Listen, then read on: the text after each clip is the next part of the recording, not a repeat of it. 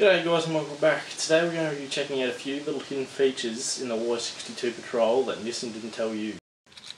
Alright, so first off is to do with your key. Now a lot of this video is sort of suited towards the newer owners who probably don't know these things or haven't figured them out yet. So when you first pick up your Patrol, when you go to, you unlock the car and then you lock the car, sound the horn. To let you know that the car's actually been locked.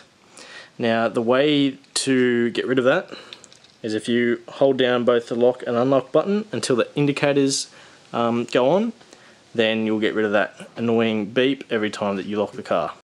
Alright, so another really handy one with the key is for those hot summer days where the car might have been sitting out in the sun and it is bloody stinking. You can hold down the unlock button and all your windows will come down as long as you continue to hold it, and that'll help vent out all that hot air in the car before you jump in. So pretty cool. Alright, so this one is for all the TIL owners out there. So we have the obviously normal headrests in the TI. In the TIL they have a screen in the back of the headrest for passengers to watch a movie, do whatever when you're driving on maybe a long trip or something like that, and obviously all your controls are down there for it. Now a really good trick if you want to stream something off your phone is to buy a HDMI to whatever charging port your phone supports, so whether it's Lightning or micro USB or USB-C. You get your HDMI, plug it into the HDMI port, and then you plug your the other end of the cord into your phone, bring up a streaming service like YouTube or Netflix or Stan, and that can be then mirrored onto the screen on the headrest. So then you can watch your favourite shows whenever you're on the go. How cool. Alright, now this one is to do with this button here. A lot of people probably think, what the hell is this button for? So, this button is your lane and blind spot intervention. You press that and then you'll get a couple of little green lights on the dash, one up the top and then one over there above the temperature gauge.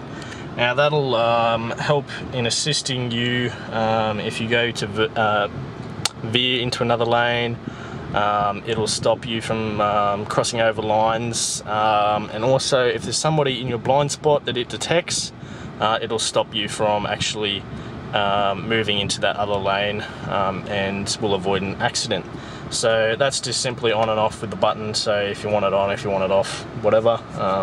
So that's there if you need it. Right, so this is a handy reversing one. You come down to your mirror switch and you have it in either left or right. And then when you put the car into reverse, the mirrors should dip down. Mine don't for some reason, I don't know why, but anyway, they're meant to dip down so you can see the lines when you're trying to park or try and see a curb or something when you're trying to park the car, so it's a pretty handy feature.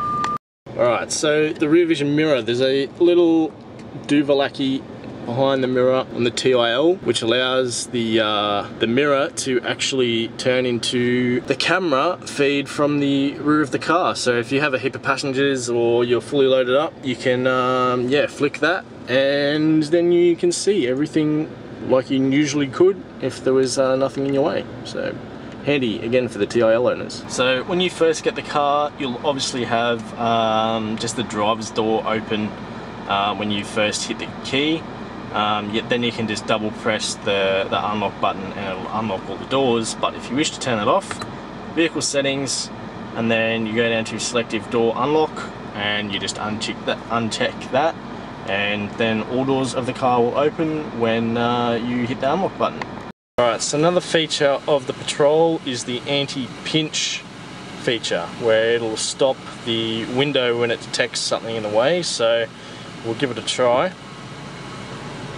Nah, I don't want to actually try that. I don't trust it. Hang on, let's try it again. Let's try it again.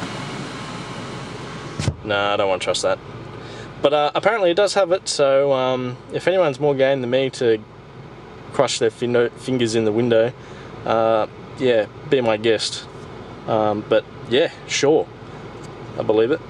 Alright guys, that's just a quick little video on some things that you may or may not know about your car, and some pretty handy features that they do include. Now hopefully in the coming week I'll be able to get another video out on doing a little bit of forward driving, just stock in the car, just to give everyone a bit of a gauge of just how capable they are even as a stock vehicle. So look forward to that one. And also in the next few weeks I'll be doing a video on the trim removal and the wrap of the trim as well, so stay tuned for that. That'll be a good one. I'm going to be away for a few weeks, so don't expect anything out too soon, but yes, hopefully next week I'll be able to get something out. And yeah, anyway guys, thanks for watching this short little video. I hope you have enjoyed and learnt something. Make sure you subscribe and hit like if you enjoyed this one.